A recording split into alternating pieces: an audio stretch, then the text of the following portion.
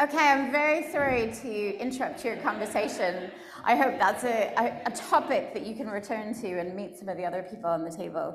We're going to make sure that today is as full of conversation as possible, both in this room, but as I mentioned, with our online delegates as well. So a special favor for anyone who is here in the room. It's not that big of a room, the acoustics are pretty good, but can I ask everyone, if you're offering a thought or a question, to use one of the microphones that Izzy will be bringing around, and that way our online colleagues will be able to hear as well. So even though if you're a brilliant projectionist, microphone, just so that we're inclusive. Think of yourselves as the exclusive studio audience rather than the full audience. So you need to be heard as well. Brilliant. So a very warm welcome to Jon Alexander, who's our opening conversation today. It's not your first communique. It isn't. You have been here before. Lots of you will know Jon from his work, his book, Citizens. I want to hold it up, but I've got it on Kindle, or the work of the new Citizenship project. But if anyone here is not familiar, can you just tell us a little bit about you and the project and the book? Can I dive off on one and tell you my favourite story? Because I always find this a lovely way to kind of land in a space, and I think that there's actually a load of stuff that's really relevant to this work in this story, and I'll sort of use that to introduce myself. That's right. So I'm going to rabbit a little bit. I get very overexcited. And by the way, yeah, Communicate is a sort of coming home for me because my work isn't all in the nature sector, but many years ago I worked at the National Trust and I actually wrote Fiona Reynolds' speech for Communicate about 15 years ago, which is like a kind of, so this is joyful. So my favourite story from the research for the book is actually the story of the transformation of the Taiwanese government over the last decade or so. So come with me on this journey, my friends. So it goes back to about 2012, and the government of Taiwan launched what they called the Economic Power-Up Plan. And they said, there were TV commercials and all this sort of stuff that said, almost word for word, that said things like, don't let's waste time talking about policies and complicated things like that. We'll get on with growing the economy, and you get on with your lives. It was a category of communication I like to call shush little people, just go shopping. And it seemed to go down okay to begin with, but what was happening was that a group of hackers originally started to organise, and they called themselves GovZero. And what they were doing was they were creating parallel websites to government websites, all with the URLs g0v.tw on the end, hence GovZero. And they said that they were forking the government, which is always quite fun to almost swear. And on these websites, they made it possible to upvote and downvote kind of budget items, comment on things, and they had downloadable conversation menus that you could discuss the workings of government at home and all this sort of stuff. And it wasn't massive, like it was a little bit geeky, let's be honest, but it started to grow, started to take hold. And 2 years on, the government tried to rush through a trade bill with mainland China under the banner of the Economic Power Plan. And a protest kicked off in response to this, Occupy-style protest. They occupied the parliament. And the GovZero gang immediately got a broadband connection in and started streaming footage of what the protesters were doing all across the country. And what they were doing was they were using GovZero tools to discuss the clauses of the trade bill. At this point, the pivotal moment came, because the Speaker of the Parliament came under pressure. He was old guy, member of the establishment, kind of member of the governing party by affiliation. And he came under pressure to beat the protesters out, and he didn't. Instead, he said, this is what this space is for, like this is what we should be doing here. And he stood by the protesters, and he promised that the trade bill would get due scrutiny. And so protesters left, trade bill got due scrutiny, trade bill got thrown out. Within 6 months, there were municipal elections all over Taiwan, and candidates were elected who sort of stood by the protesters, and often from nowhere, like no speeches written, kind of, what, me? In response to that, one of the central government ministers invited one of the leaders of the hacker movement to become a mentor to them, and started to bring the work. This is all totally true, by the way. Like, you have to read the book for the evidence base, but I promise you it's true. So this person became a mentor to a government minister, started to bring in some of the kind of crowdsourcing and so forth approaches into government. 2 years on, power change, there was a presidential election, power changed hands, and that person became a minister in their own right. So it's like 4-year career trajectory of hacker to mentor to minister, which is always quite fun as well. This started to become the ways of working. And now I'll bring this up to sort of the climax I want to give it for today's purposes, which is when COVID hit, this person, Audrey Tang, who also happens, by the way, to be the world's first transgender minister, was one of the key figures leading the Taiwanese COVID response, which they characterized by the 3 explicit design principles: fast, fun, and fair. And they effectively crowdsourced the national response. They set challenge prizes for people to create apps that would track face mask availability in case outbreaks, all this sort of stuff. But they even set up a phone line, and this is the bit that I really love, and also the bit where even the people who've believed me so far start to stop believing that this is true. But it is. They set up a phone line where any citizen can ring in with ideas for how the country's response could be better. And a 6-year-old boy rang up and said, the boys in my class don't want to wear their face masks because they're pink and they think that they're girly. So you need to do something to make pink face masks cool, and I think you should work with the baseball team. Which is a good voicemail message from a 6-year-old like that. But 3 days later, they had half the Taiwanese baseball team, the president and the little boy on the national televised press conference in their pink face masks. And this, by the way, like the story gets richer and richer. Like apparently it set off a wave of pink is cool memes across the country. They brought Pink Panther back onto primetime TV and all this sort of stuff.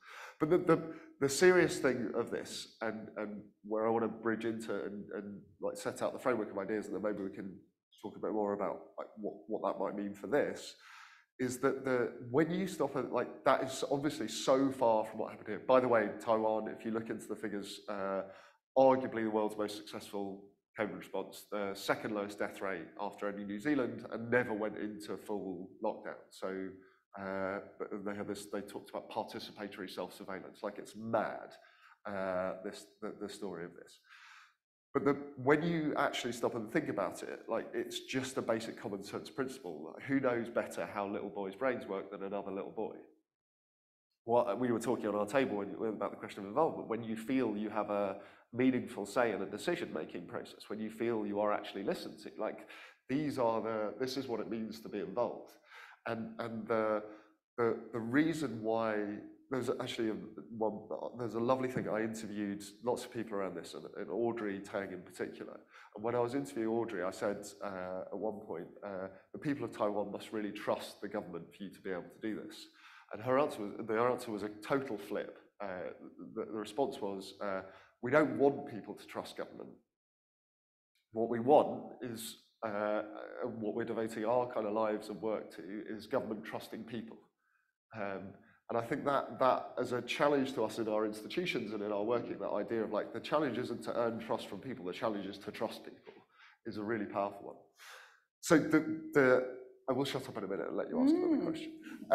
But the reason why I wrote the book and the framework that I set out in the book is because I believe that we're living in a moment in time when actually something very, very exciting and very powerful and very different is possible, and is emerging in so many different places, and probably in its fullest and most kind of gloriously exciting form in that Taiwanese COVID response, nation of 23 million people, but is also present in so many other ways and places. And the framework that I set out is I see the world through the lens of what I call stories, and I talk about 3 stories of the individual in society: the subject story, the consumer story, and the citizen story. You can think of this, the sort of simplest way to introduce it is as a kind of historical shift over the last 100 years or so, although there is complexity behind that simplicity. But end of the 19th century, beginning of the 20th, people were something like subjects. The right thing to do was to keep your head down, do as you're told, get what you're given, on the basis that the God-given few who run society know best, and they'll lead us to the best outcomes for society as a whole.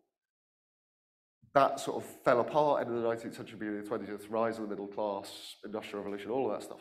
Out of the 2 world wars, we more or less deliberately, more or less consciously kind of constructed an alternative story. So we have done this sort of reconstruction of story before. We created a whole load of new institutions out of it.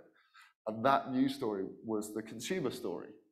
And the consumer story said the right thing to do is to pursue self-interest, to choose the option that suits you best from those that are offered, on the basis that self-interest will add up to collective interest.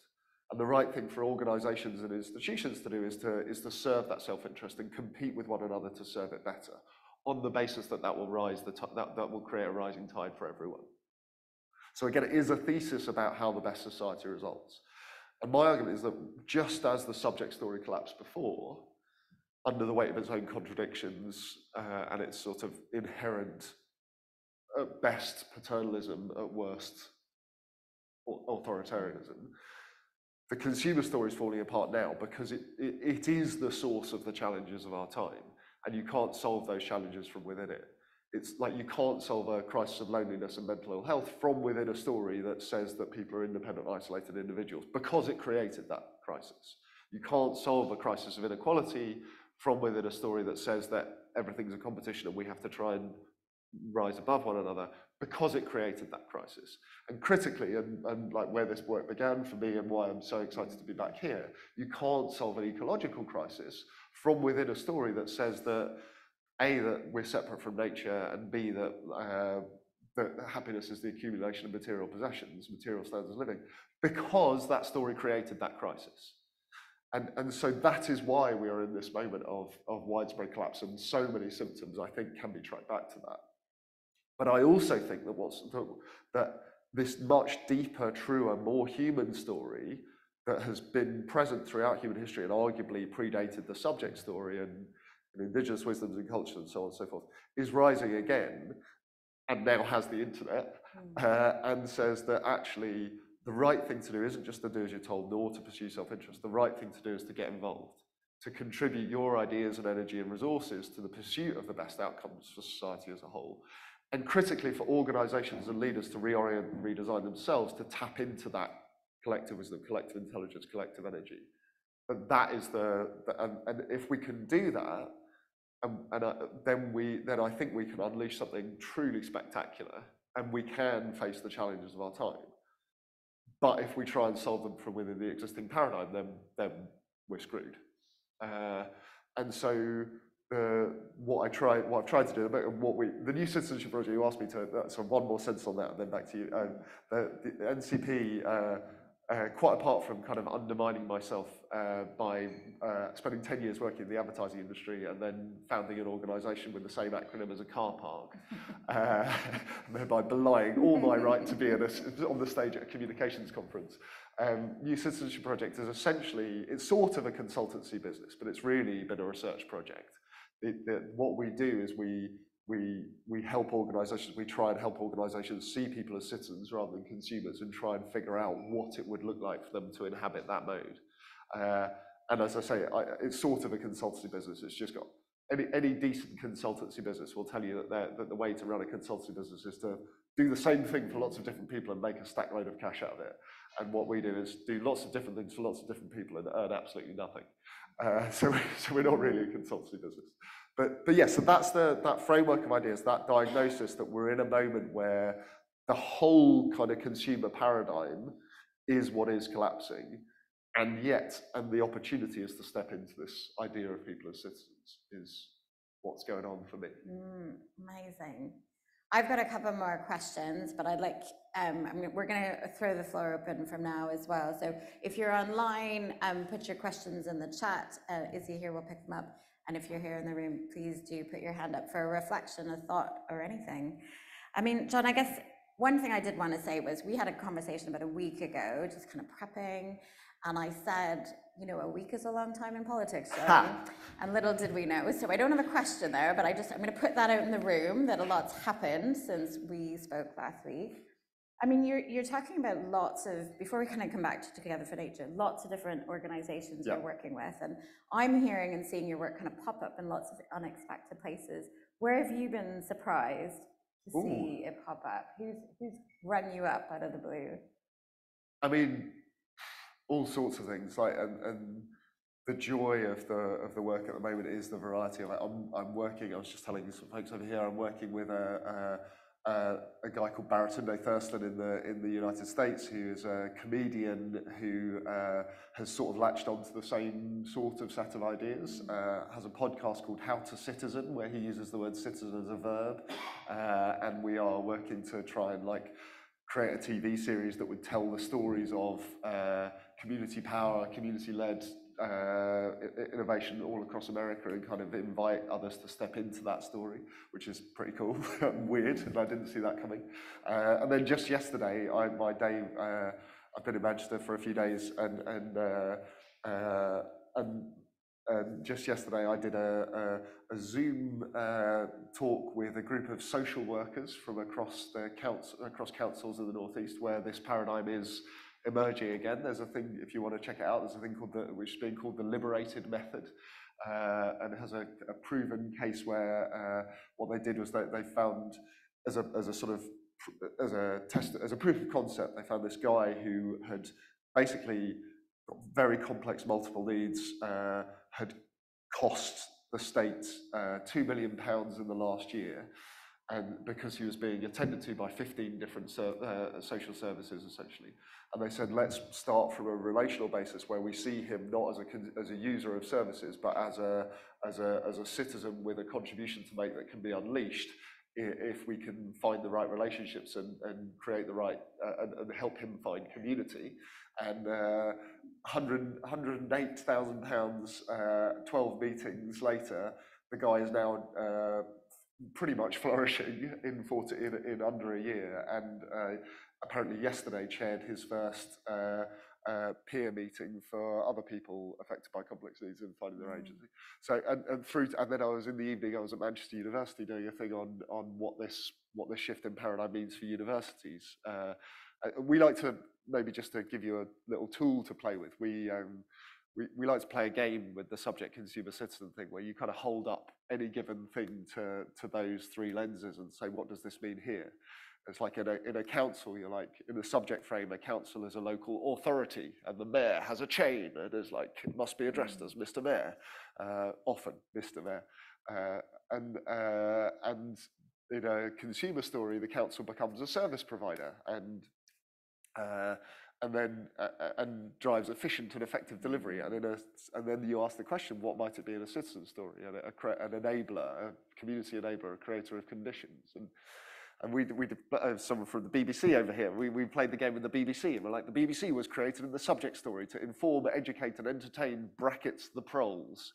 A kind of paternalistic enterprise in the consumer era really struggles because there are loads of models to create content for consumers, like put the BBC up against Netflix and Disney Plus and stuff, and you get some really bad decisions. What does the BBC look like in a citizen era? We had this sort of thought starter of like, what if it was the MBC, not the BBC, the Movement for British Culture? So yeah, so I get to play with, like at the moment, work with, very seriously, not play, work, with all sorts of different aspects. But really what I'm passionate about is offering this. And the reason why I wrote the book, like being briefly serious and stepping out of my kind of inner Labrador mode, the reason why I wrote the book was because it felt so heavy to sort of see this, but not be able to get it out of my head and offer it. So the book and the work is intended to sort of go, this might be useful. You might want to play in this way.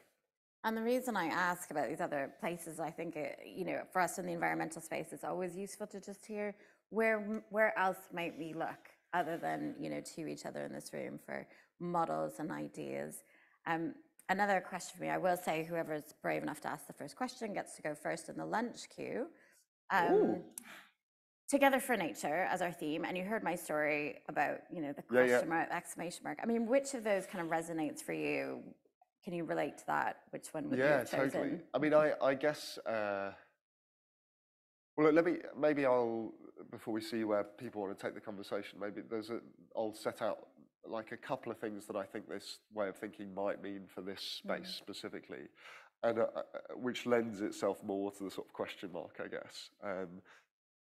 And I'll give you sort of, maybe what I'd offer you is three things to notice that I think the fact that we are still living and working from within the consumer story, even though we all know it's broken, three ways I think that is showing up in this sector, and three things that I think it pushes you to do that we need to avoid doing and we need to sort of challenge.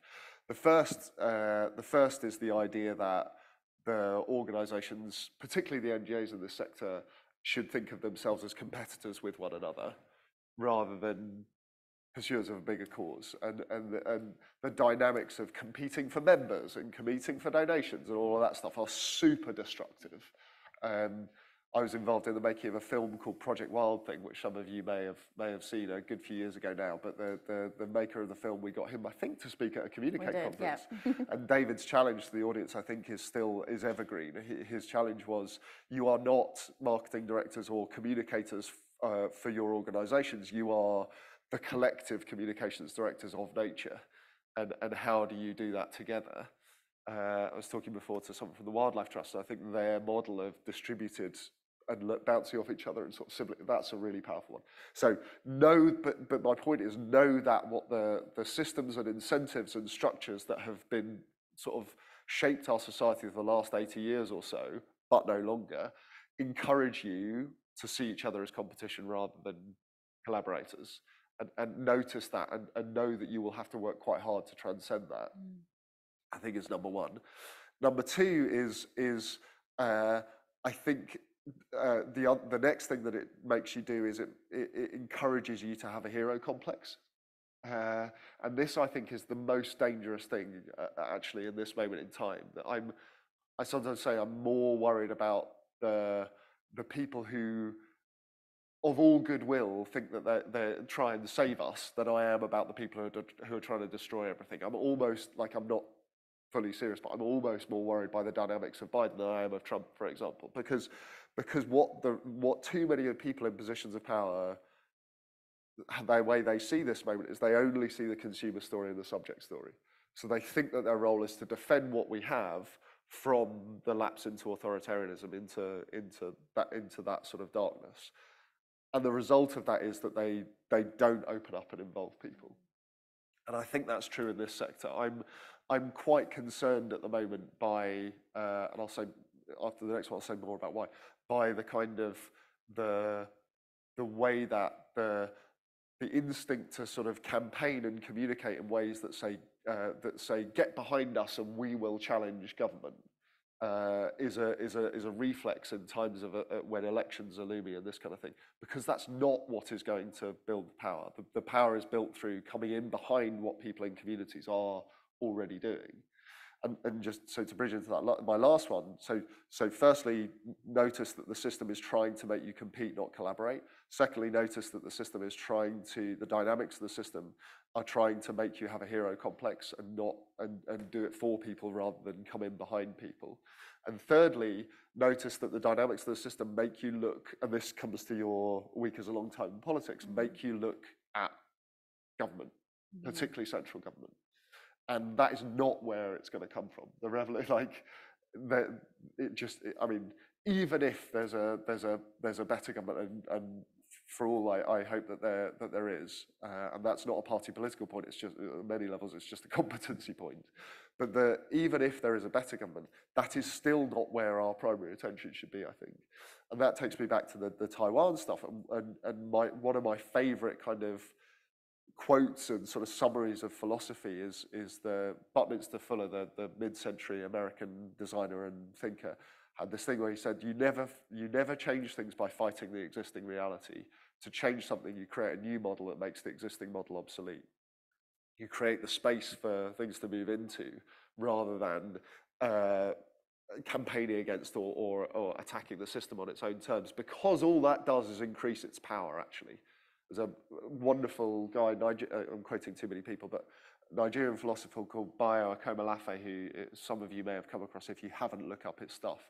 But he talks about the idea that, like, it's in what we pay attention to grows, and precisely by pouring all of our attention and energy towards Whitehall and central government and so forth, we are actually endorsing the idea that that is where the power to decide our destiny lies. And just to give you, I suspect a fair few of you in this room will have come across a campaign over the last year called the People's Plan for Nature. Just give me a little, like, have people seen this? Yeah. So we as the Citizenship Project kind of conceived and designed a lot of the underlying process of that.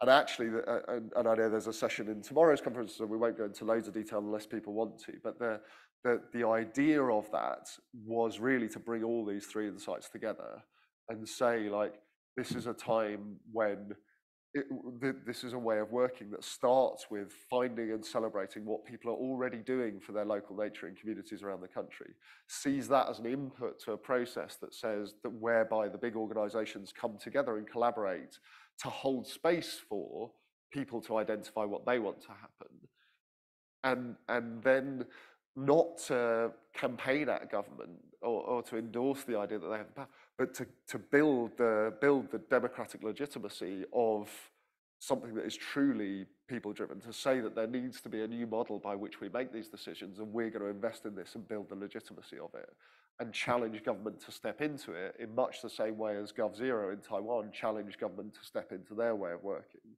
rather than we are going to challenge, like we're going to say, and I don't mean to pick on a particular organisation, but just for sake of illustration, like nature can't wait or whatever. Like, nature, like that's not the point. People aren't waiting is more the point. There are community energy schemes and community nature schemes, and let's platform those and celebrate them and build and connect them up and build the power in them, and make change inevitable rather than ask for change or demand change. Yeah. Amazing. I think we've got a comment from our online. Obviously, we can't put this person in front of the lunch queue, so we're going to send you your question. We're going to send you a copy of Jon's book. Hey, there you go. So, first question. So yeah, we have a few questions from online. We've only got 5 more minutes, but I'll just pick a few. So Tay asks, how can we build people's capacity for imagination so that they can understand their role and feel empowered and excited to take action in their own way? That's imagination. Do you want to riff a couple more questions and then we can see, or maybe take some from the room? If we've only got 5 minutes, I'm just wondering how you want to play it. I'll say one more from online, which is that was imagination. Yeah. And the second one is about young people and voting. There is evidence of increased activism through social media, but why doesn't this translate to more people voting? Because the government is still where the majority of power resides. And how do you think we can get more young people to vote? A couple of great ones there. Would anyone else like to chip in here on the floor? When we come to the formal end of the conversation, we will have a bit of a break for the next session for some more informal conversation. But would anyone like to chip in here in the room? I mean, lunch queue people, like, what's going on?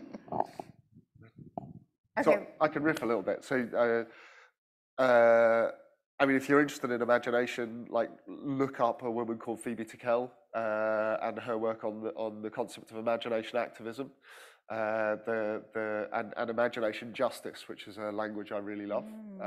Like she's really interested in the question of who gets to imagine the future, and why is it basically only white people who look like me but live in Silicon Valley. And how do we spread that? She's done a really fascinating project with Camden Council, where they have trained a cohort of the staff from across the council as imagination activists, and they're now training on wider groups of people, and that work is looking like spreading across the kind of local government world. For the 1% who are in the room from that world, the thing at the core of that is the idea, much like my work on citizenship, which is rooted in the idea that citizenship is a muscle you build, not a cup you empty. Like Phoebe talks about the idea that imagination is a muscle you build as well, and that needs exercise. So yeah, and just to say, like, that work, whenever you do anything participatory democracy vibes, or anything participatory, basically, people always turn it to use for the sake of nature and climate. And my theory on this is that you know, the data that always says that like 80% of people care about climate and nature, but only 20% are doing everything, and that makes us all go, oh, how do we get people to act on what they believe in? And we need to make it easy. And I'm like, no, the reason why people aren't acting is, and this sort of bridges to the young people and voting thing, is because they feel that those actions are not commensurate with the scale of the challenge. The things we're asking people to do are not commensurate with the scale of the challenge, and the things we're asking, and they're right. Like, this is people are smart. And the point of this work, the point of the imagination work that Phoebe does, and all the work I do, is like, true agency is always collective, not individual, right? Like, and so this isn't about, like, for all that it's good to make the individual behaviour changes, and please don't get me wrong and say I don't think those things are important. The real thing is when we create the opportunities for people to come together, or when we come in behind where people are already coming together. What's been fascinating in Camden, and like I say, whenever you create that kind of opportunity, you see people using it for the sake of nature and on climate, because they suddenly feel like they have agency commensurate with the challenge. So in climate, there's this initiative called Communitrees, where actually the Camden city gardeners have created their own kind of volunteer cohort through this imagination work, and are now not only planting but sustaining the trees that they've planted in Camden. So, but even in Paris, where there's one of the most exciting and ambitious participatory democracy experiments, Paris now has a standing citizens' assembly. So 100 randomly selected Parisians who are now effectively like the House of Lords, but for the city of Paris. And they decide the theme for 100 million euros a year of participatory budgeting. And they've done that for the last 2 years, I think. And both years they've decided it's nature and climate. Because when you give people that, so this thing about creating the space for people. So the question about voting, and so this is this tension. I do think, obviously, I believe that these things are important, and I think what voting in and of itself is a consumer, what we have today is what I would call a consumer democracy, where people's agency is limited to choosing between a fixed set of options, and where we're encouraged to make that choice on the basis of individual self-interest, and that is not commensurate with the scale of the challenge, and that, I believe, is why a lot of young people are tuning out of that. When things come to the crunch at sort of election time, we will need to mobilise and do that work. Looking at what happened in Poland in the last election, there was a surge of energy and interest from young people who are like, this will be a line that we have to make sure is not crossed. But we have to understand that that is all it is to them, and in my view, they're right. The voting in the next election will only ever be enough to draw a line that says we will go no further in the wrong direction. What it isn't is commensurate to take us in a right direction, and we have to not see voting as the extent of this. Like Baratunde in the States, his podcast, explicitly saying that citizening is not equivalent to voting. And we have to get beyond that idea, and we have to not let all of our energy for the next, I'm so worried for this movement, this work, that for the next 12 months, all of our energy is going to be in relation to Whitehall. Because we're going to let everyone down if we do that. So, yeah. I think we're going to finish on that challenge to set up our day. We've got a day to really talk to each other. And thank you so much to our online delegates for chipping in as well. I can't wait to get online and see the conversation that's going on. Does this mean I get to be first in the lunch queue?